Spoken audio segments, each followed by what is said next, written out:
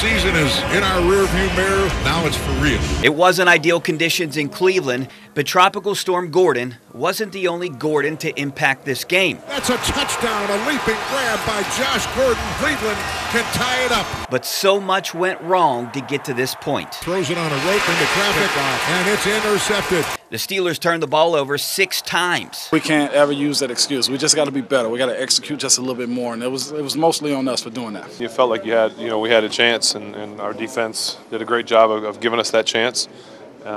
It's just frustrating that you can't make the plays down the stretch, and we didn't make them. And for all the good James Conner did Sunday, he did make one critical mistake. Conner gets the call. The ball came out. It's picked up at the 15, at the 10, the 5, and toward the pylon. Conner provided Steelers Nation with hope.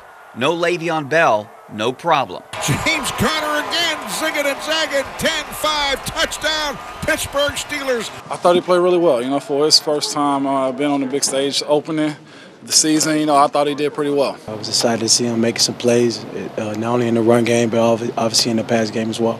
And despite all the mistakes and the penalties, 12 if you're counting at home, the Steelers still had a chance to walk away with the win. Ball down, kick on its way, long enough. That kick is high enough, and it's no good, and we stay at 21. T.J. Watt made sure they did not walk away with a loss. Kick is on its way, it's blocked!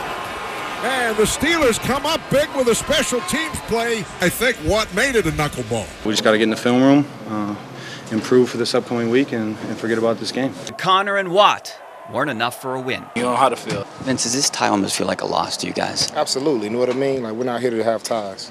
We're winners. That's what we want to do. So a few mistakes by the lake for the Steelers. Simple as that. We ain't get it done. At least not bad enough to lose to the Browns. On the road in Cleveland. Billy, this is going to be a tough pill to swallow. Rich Walsh, KDK TV News.